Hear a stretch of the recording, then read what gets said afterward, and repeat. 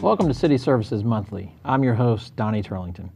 This month, we're going to talk a little bit about workforce development and about all the wonderful things that the workforce development team in Guilford County and Greensboro are doing. And I'm joined by Jeff Frederick, who is the chair of the Workforce Development Board, and Lillian Plummer, who is the director of the Workforce Development Board. Thank you both for taking time out of your busy schedules to join us. Thank you. Thank you for having us.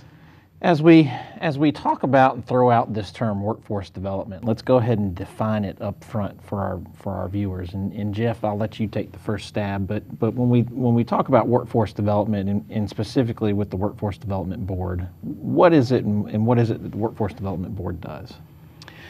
I like to think of workforce development from a number of different perspectives. One is the constituents, the citizens that we serve. Part of the workforce development mission is to serve those folks that are not employed or underemployed, to help those folks find employment, meaningful employment that they can use to sustain their families and their day-to-day lives. Secondly, workforce development is part of an economic development initiative in that certainly as you help folks find meaningful employment and earn better wages, period, that's an impact to the overall economy. But secondly, employers who are out there seeking workers or employers that are interested in developing a workforce to meet their needs for their future or at present. Part of the Workforce Development Board mission is to help those employers with services to either develop that workforce or find that workforce, and a number of other different things that we do to provide services for the employer. And then we roll it all up, and it all impacts the community overall in terms of providing a comprehensive service relative to folks looking and seeking for employment and folks providing employment opportunities to create a system that evolves over time, meets the needs of each one of the participants to grow our economy. Sure. And where Jeff represents the board, Lillian, you represent the staff and the team that really implements those services. So talk a little bit about what your folks do. Okay, we are part of the Office of Workforce Development. We're a division of the City Manager's Office. And our responsibility is primarily to make sure that the policies and the plans of the board are carried out. Second, to make sure that under the guidelines of the federal law that we work with, that we're meeting the requirements and that we're providing quality services for job seekers and for employers. So our job is to take the plans, implement, and make sure that the plans are being implemented as they were put together and that we're in compliance. And Jeff, I'll pose this question to you because I heard you talk about it as part of your answer to what workforce development does. But a lot of folks focus on workforce development being how do you help me get a job? Sometimes that starts though with the employers. So talk a little bit about some of the work that workforce development does with the employers in town. Maybe in a twofold response might be how do you work with existing employers? And then I know you all do some work with employers who are looking to expand into our area. First, let me start by employers are pivotal to the work that we do relative to the Workforce Development Board. One of our highest aims is to make sure that employers have what they need, right? Because if they're there and they're thriving and they're healthy, then they're providing opportunities which in turn lead to helping those folks that are looking for opportunities find those opportunities. So a good number of the services that the Workforce Development Board provides for employers is helping employers better understand what their needs are, helping employers quantify and qualify the types of roles and work that they have so that we can better serve those folks that are looking for those roles to make sure that we have as close of a match as possible. And in the end, if the workforce board staff are doing all of the things that they do so well, then that employer has a role, has work that is very succinctly characterized in a manner such that those folks that are flowing into and out of our services are matched up to those roles, and the employer have their needs satisfied, as well as the folks that are seeking work have their needs satisfied. So one hand in turn washes the other. Sure. And Lillian, I guess from a functional standpoint, the way that works is that one of these businesses that Jeff alluded to potentially could call and say, hey, we need a couple hundred people who have advanced manufacturing skills for something that we're trying to put together. Can you help us out? We can't find these folks, or hey, we know we've got them, but we just need them to know about our job. So talk functionally about what your staff does to help connect those employers with the right people. Okay. And we very often get those calls. And I take it that's a good call to get when it's a very good call. Sometimes we get them through the economic developers. Sometimes we get them from employers that we've worked with in the past. Sometimes from the newspaper for Head Start. Sure. But when we get that call, one of the first things we do is make a connection with that employer and sit down with that employer to deal with what skills they're really looking for.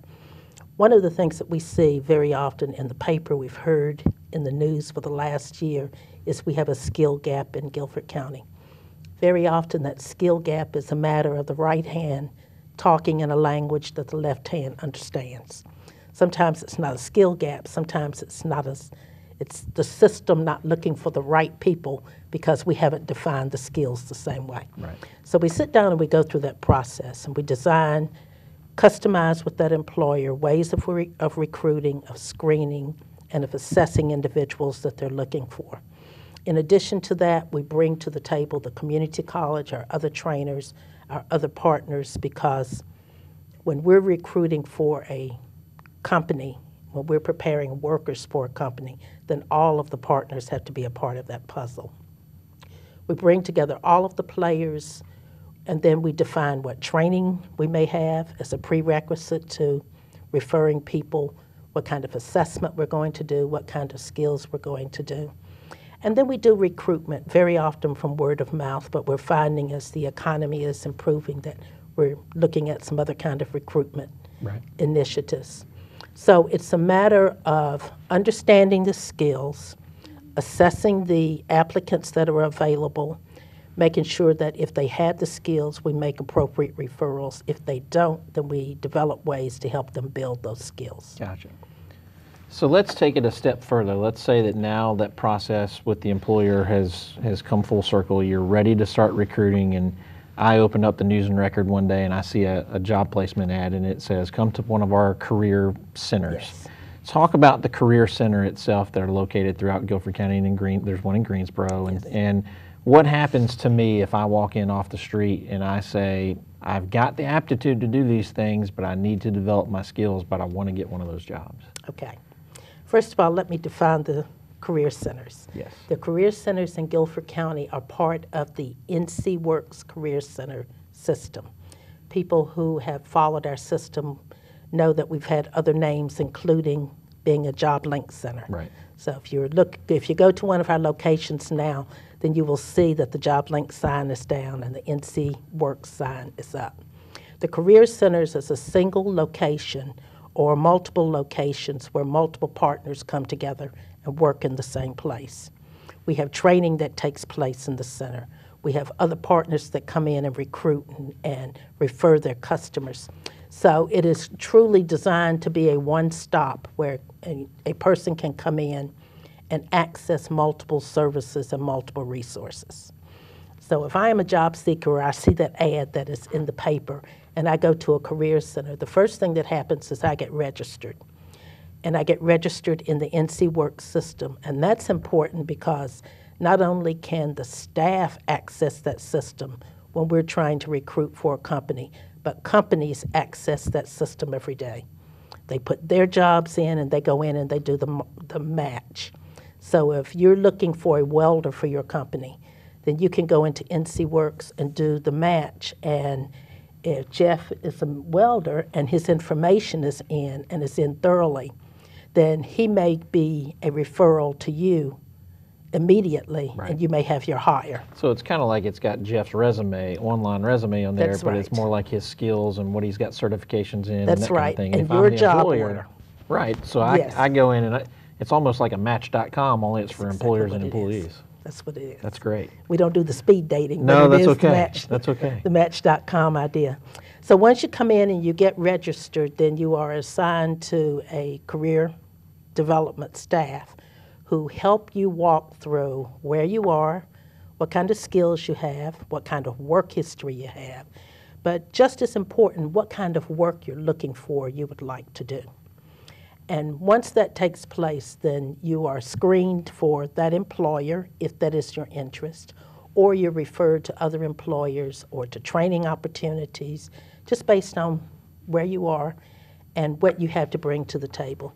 And that process goes on constantly in the career centers so that individuals can come in, they can get assistance, but they can also come in and go into the job bank and search for jobs themselves and use the resources, send a resume if they see a job opening. I was going to say, the times that I've been in the career centers, there's always a little bit of a buzz. There's always folks kind of walking around and checking out the computers and looking up. And I guess I've never really asked the question of what are they looking at, but maybe they're putting in their information, Yes. or they're seeing what's on the online system. They're doing that, they're putting in their information, they're seeing what training opportunities are available, and they're looking for things that may be of interest with them, and then they work with the staff to see if they're a good fit.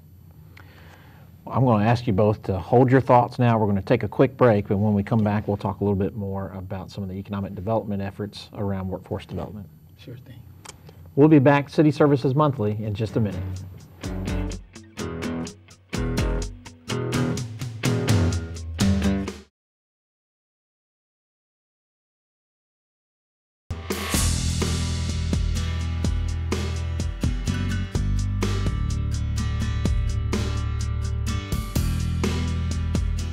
Welcome back to City Services Monthly.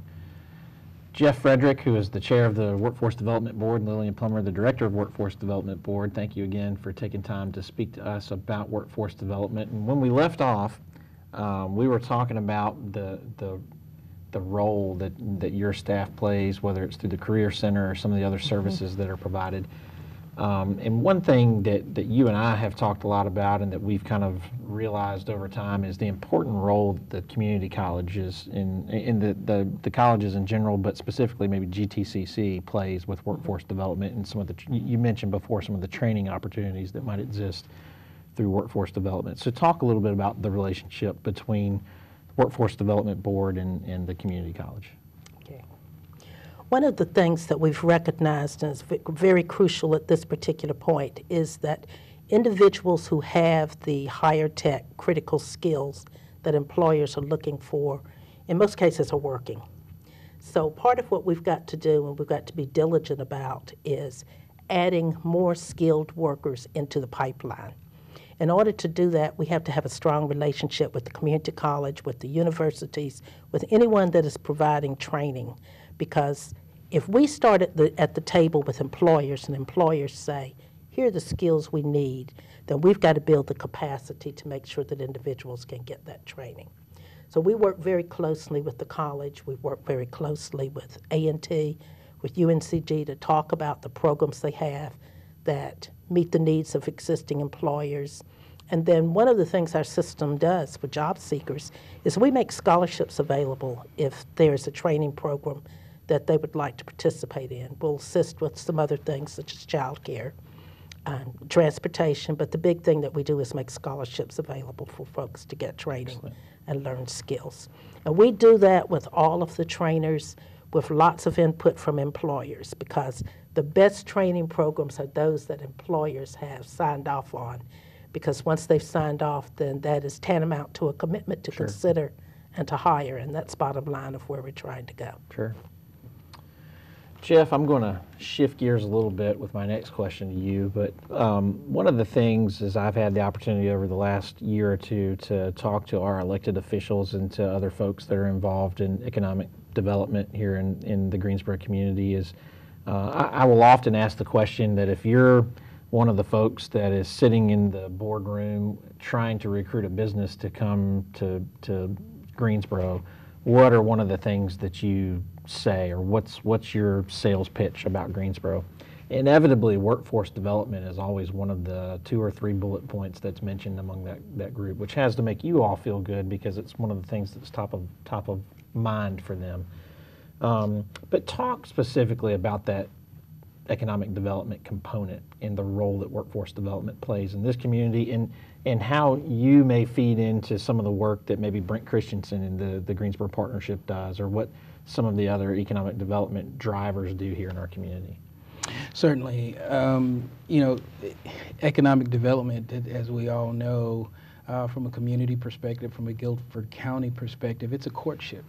And so when you have those entities, those organizations that are looking to this area to perhaps bring their organization, as part of that courtship, they're going to want to know, can you provide me with all the resources that I may need to sustain my business? And one of those huge pieces would be, can you help me with staffing my organization?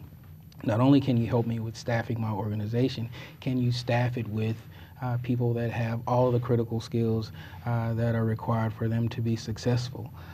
So having a very strong, diligent workforce development effort means that they will have that staffing, they will have those resources, that infrastructure in place to make sure that that organization or organizations have that pipeline of workers that they need, not only for the introduction, but as they grow their business in our area. And I would take it that the best world possible is the world where if I own a business and I want to move it into a particular part of the country, that workforce is already there, trained and ready for me when I get there. Obviously, that's probably an ideal situation that maybe doesn't happen everywhere. But I got to believe that the second best component is if the workforce isn't trained and ready yet, there's a workforce development board that's there that's ready to help me work through that process and get everybody up and running. So is that part of the sales pitch? Absolutely. It's having that workforce development board, those folks leading that effort, those programs in a way that is extremely sensitive to what employers in the area may need. And not only, not often, well, I should say, sometimes a community, an organization or a group of folks may not have what they need at the time, but it's comforting to know to organizations that you have the infrastructure in place to build it and build it very quickly. So one of the other characteristics that we want our board to have is to always be nimble and adaptable, and to be able to do that very quickly, so that we can respond to the needs of those folks that are interested in the area, those folks that are already here and interested in growing and staying in the area. That's one of the things that we're always attuned to and make sure we're adjusting. I gotta believe the goal for you all is to see how fast we can get to yes when they say we need your help, and we're trying to figure out a way, how quickly can we say yes, we can help you and do those things? Absolutely. We're positively anxious all of the time to make sure that we've got that early seat at the table when we're having economic development discussions. We want all the players and the stakeholders to know and understand, here's what we have to offer, here's what the community looks like, here's how we can adjust to whatever need you may have, let us know what you may need. We're anxious to do it for you, because if you're successful, we're successful. And if we're successful as a workforce development board, then certainly the citizens of Guilford County are successful as well, because there are ample opportunities for them to start, build, and grow careers that they need to be economically viable. Yeah. Absolutely. Yeah. But one of the things I would add to that is we've built a very strong working relationship with economic development entities, both here in Greensboro and in High Point. And one of the things that we do is we begin those discussions as early as they're in the courting stages of organizations. Right. So it builds us lead time if a company that is even considering can identify and say, here are the kind of workers we need, then we can turn on that infrastructure that Jeff was talking about and begin that process of identifying the skills and individuals and building that pool for that company. And one of the other things that our viewers watching may not realize is that unfortunately in our economy we still do from time to time hear about employers who are downsizing. Yes. But often you all are at the table there as well with the employers who let you know that, you know, unfortunately our business model has changed and we're going to have to let some folks go. A lot of times you all are there helping work with those employees or that employer to help placement and find other opportunities. We're the lead agency for dislocations in Guilford County, so that when a company sends a warn notice to the state will come in and meet with that company and we will join them. The state will do their official act and turn it over to us, and we will work with the company from that point forward. And that's never a fun time, I'm sure, but it creates another opportunity for Yes. you all to work with those folks, and hopefully for those employees that are impacted, it creates an opportunity for them too. Absolutely. It is a much better situation for an individual to be able to step out of a job, unfortunately, if they lose it, and step into another one if that process starts while they're still connected to an employer. Sure. The other thing is if companies are looking for particular individuals, and we know a company's about to lay off that kind of skill set, then we can do job fairs and make the connection with companies that are looking, and that very often helps individuals to move from one job to another. Lillian, my last question is for any of our folks at home that are watching this throughout the month of October. Are there any opportunities for them if they say, hey, I really want to find a connection or find my next career? Is there anything that they can do by coming into one of the career centers or by checking out the website? Absolutely. One of the things that we'll be doing in October is solidifying and increasing our recruitment for individuals that are interested in advanced manufacturing, aviation, and logistics, particularly advanced manufacturing because it's so broad. We have a lot of skill set areas, trade areas that individuals could go directly to work if they have any experience. And just because you haven't worked in a job as a painter, if you've painted your house 2 or 3 times, you may have a skill set that we can turn into a viable skill. So it's important for people to come in and talk with us and tell us what they're interested in and let us start working with them. And I assume be open-minded.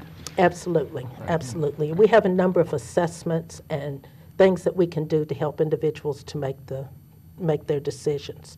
One of the things that we say to our customers is when you walk through the door, if you have a dream, if we can decide on what that dream is and what that vision is, we can help you figure out how to get there. Sounds great. Sounds great. Well, Lily and Jeff, thank you both for your time, and we really appreciate everything that you're doing for our community through workforce development. Thank you. Thank you. That's all the time we have for this month's edition of City Services Monthly, but be sure to tune in to Greensboro Television Network, and we'll see you again next month.